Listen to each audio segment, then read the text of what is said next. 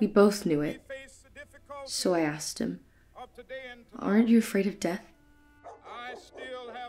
He made me understand that sometimes that thing we want is not always what the world needs. Good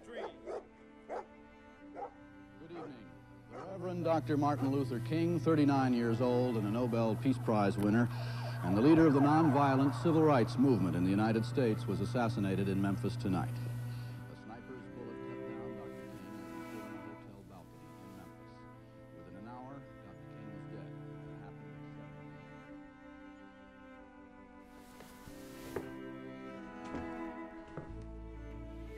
We've got some difficult days ahead, but it really doesn't matter with me now.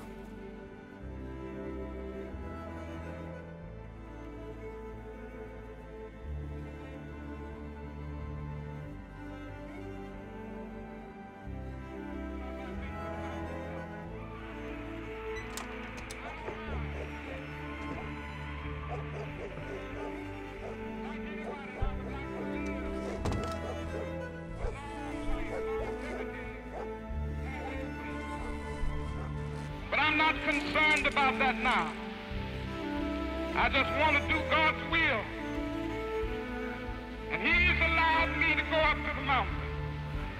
And I've looked over and I've seen the promised land. I may not get there with you. I'm not afraid of dying because I'll never die.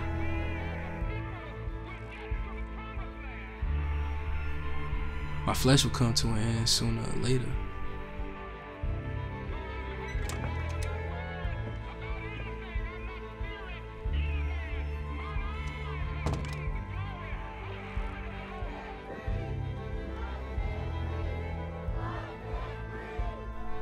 But my art will be remembered. My art will stay inside people's souls, encourage them to fight for a better world. And as long as people don't forget their history, no death will be in vain.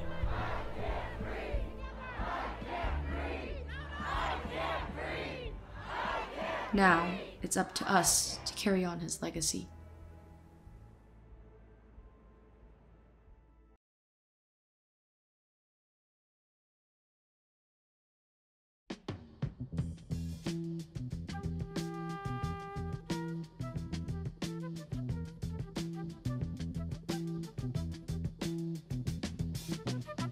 Not be able to stay home, brother.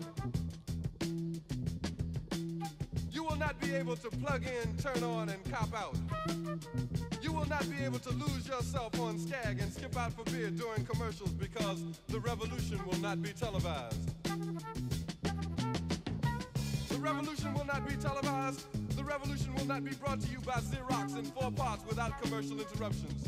The revolution will not show you pictures of Nixon blowing a bugle and leading a charge by John Mitchell, General Abrams, and Spyro Agnew to eat hog maws confiscated from a Harlem sanctuary. The revolution will not be